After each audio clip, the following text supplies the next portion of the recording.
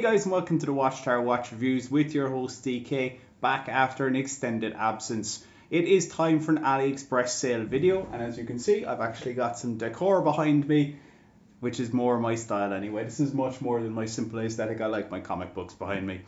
So we've got a couple of different watches for you. I've got no repeat offenders on this list. I decided to completely scrap all my previous lists. There's great watches on those lists, but you've seen them already. So let's give you something new. We got a couple of different brands that we've seen already from the likes of Pagani. We've got a Steeldive on there. We've got, what else we got? We got Sugess, or Sugess, however they pronounce that.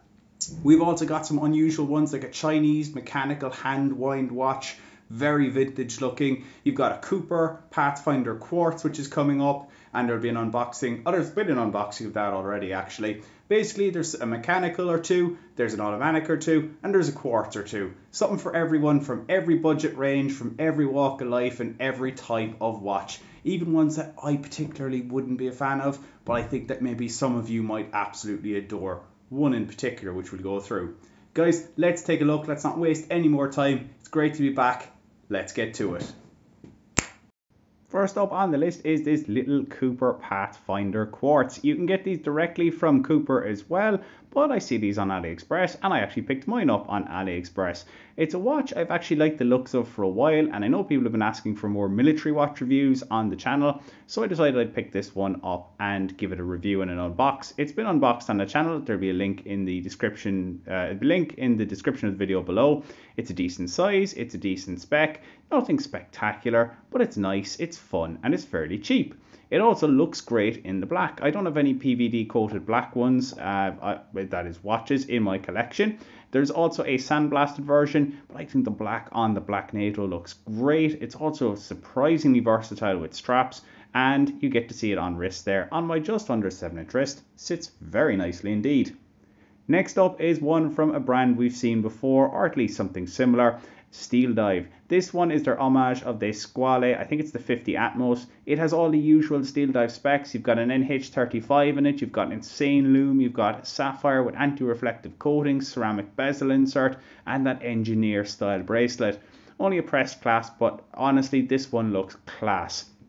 If it's me, there's a green one there. I'm not too sure about that one, even being Irish with green, white and gold there. I think the black and the blue are the ones to go for. Decent price on these one as well. Again, there'll be affiliate links down below for all these watches. If it was me, I'm picking up blue or black, and I'm severely tempted myself to go that way. I've been having this one in my cart for about 6 months, and I think I might finally pull the trigger.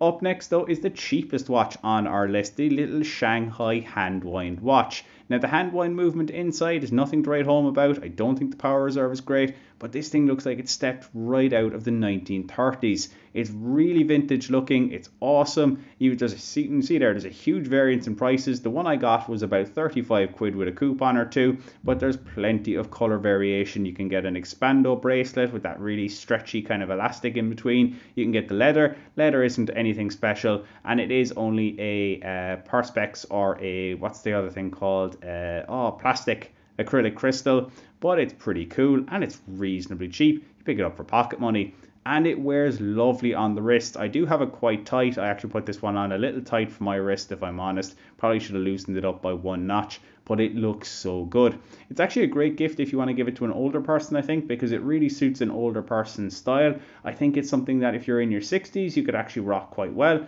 And if you're younger, like me, in your 30s, I think you can rock this as well. It looks great, and I think it might be a suit watch.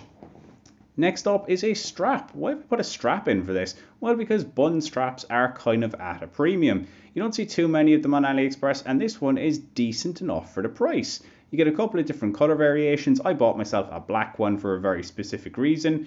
$13.60 in the sale. You get a couple of coupons. Probably comes down $1 or 2 there, or €1 or 2, depending on what you want, from the On The Level watch band store. And I got it to go with this Paul Newman Rolex Daytona Homage by Pagani Design. Now, I did get one of these for free from the store that's going to be in the description below, the affiliate link, so do bear that in mind. But I do really like this one on the button strap. Bracelet, not really up to much, as with most Paganis. You can get a black one, you can get a black one with a fancier box, you can get a creamy kind of white one, which is the one I have, and a creamy white one with a slightly nicer box. I also opted for the nicer box because when it's free, you might as well. If you don't like that though, there is also a very similar watch with pretty much the same specs with the VK64 Mecha Quartz movement, 100 meters water resistance, blah blah blah blah, sapphire crystal, all the usual. But if you want an Omega Aquaterra style Homage, you can pick this one up instead. There'll be a link in the description below as well. However, I did, as I say, get the Rolex Daytona Homage for free. So this one is on the button strap, and I think if you like the look of the monster, this is pretty cool. It's a big old boy on wrist. You're probably going to hit it off a few things, but with sapphire crystal and 100 meters of water resistance, you don't really need to worry about it too much. Wouldn't be going swimming with it anyway. Here's one that's on my list, and I will be picking this up in the sale because it is an homage of the Tag Monaco by a crowd. I think it's called Specht and Son. I don't think they have any connection to Switzerland or Germany, and I have checked with them, and that is what's on the dial. It's not going to come with a tag dial, which would be a real problem for me. But again, it has a Mecha Quartz movement inside from Seiko. It's a hard Lex crystal, unfortunately, but how often do you get to wear a Tag Monaco in Gulf colors? I mean, I certainly won't in my lifetime, I'd say, because it's a watch that isn't a grail for me, but it is a really pretty watch. You can get a silver version of this. You can get a kind of a chocolatey brown version. Not too sure about that one, but the one I want is this one, the Gulf colors. That looks awesome, and I really, really want that. There's also this blue and white one, which is pretty tasty on a blue leather strap.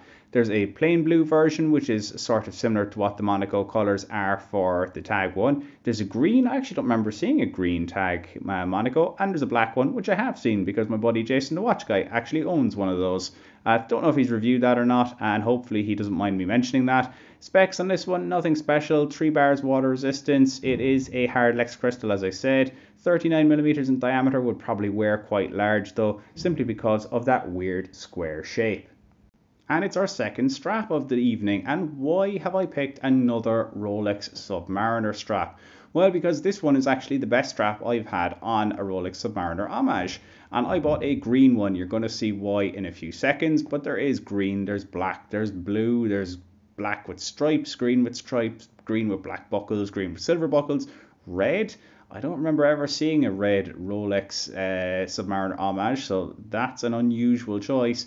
Maybe compare it with black, I don't know, not too sure how that would look, but there's plenty of options here. And to be honest, if you do like your Rolex Submariner Homages and you've got a couple of them lying around, these fitted rubbery straps are quite decent to have on site. I'll throw links down below.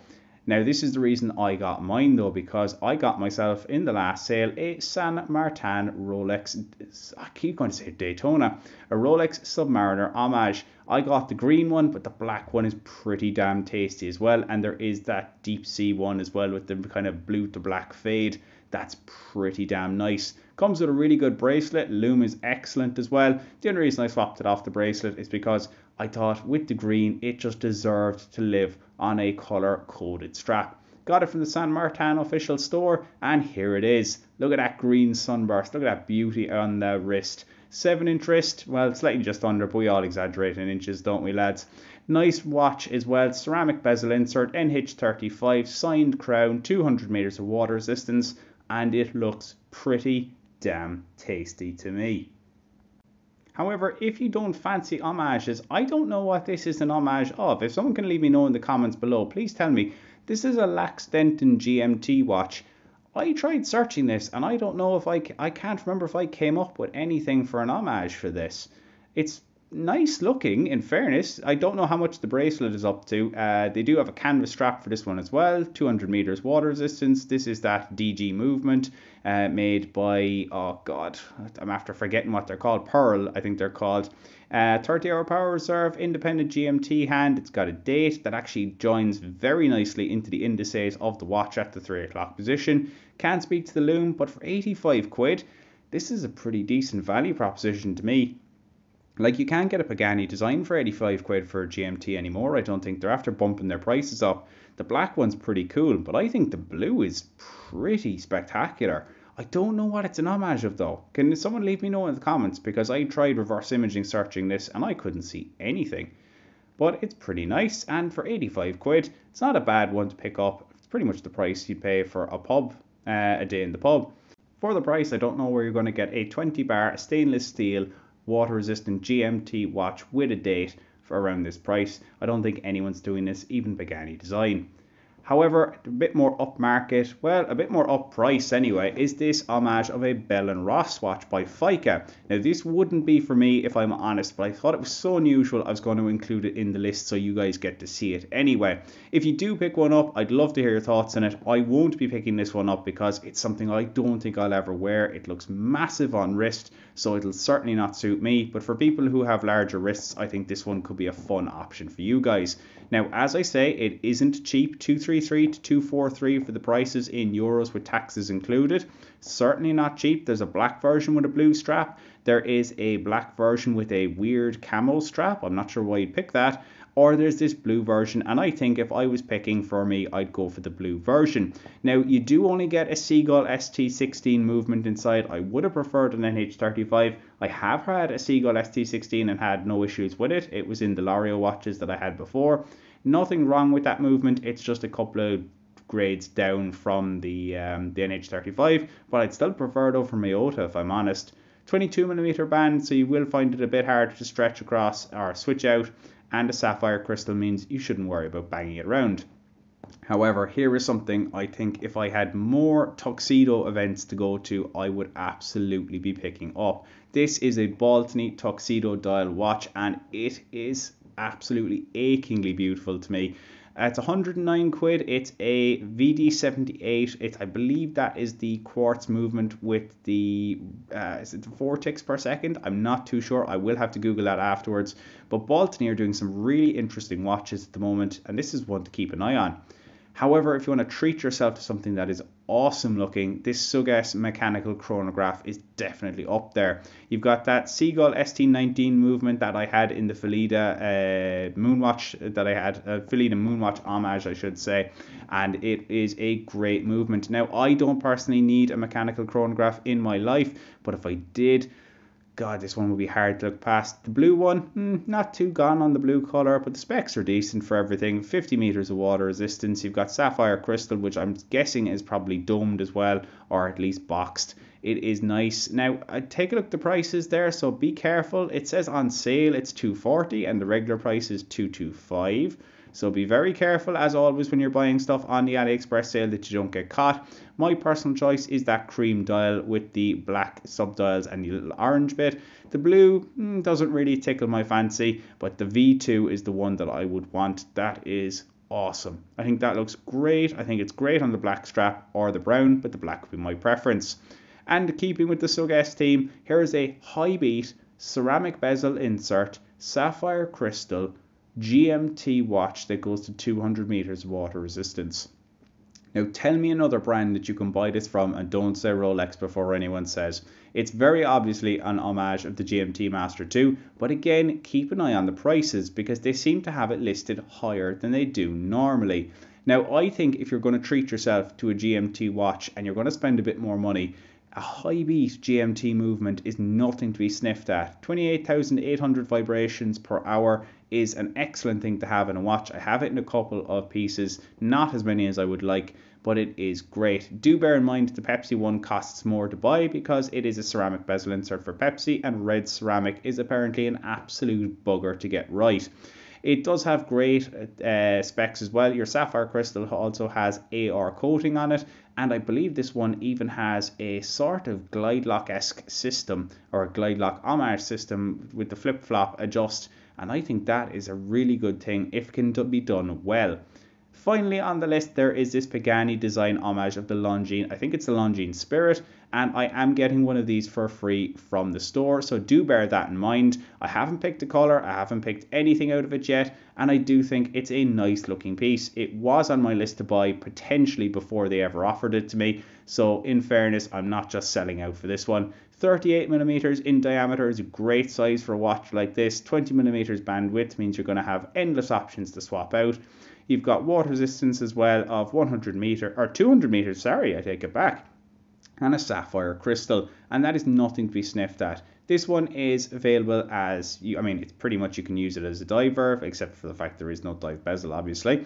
And it's also dressy enough. I think if you stick this on leather, especially if you get the blue dial on blue leather, that could be looking pretty special. There is plenty of colour options. You've got blue, you've got black if you're a little bit boring, you've got olive green, I'm not sure, and then you've got white as well. You can also get a fancier box if you fancy yourself. I'm not too bothered about a box, but if it's for free, I'll probably take the fancy box. 182 down to 146. If you like the look of the Longines Spirit, this is certainly one to check out. So guys, there you have it, my list of watches for the AliExpress March 28th, 2022 sale. There's a little something for everyone, even things that maybe wouldn't be for me. There's 2 watches on that I wouldn't personally get myself. There's the mechanical chronograph. I'm just not a big mechanical chronograph guy, but it does look amazing. If it was a VK64 with a date, I might actually consider buying one. And the other one being the Feice, I just think it's going to wear massive on my wrist. I quite like smaller watches, like the Cooper Quartz and the little Shanghai watch that I've got on the list as well.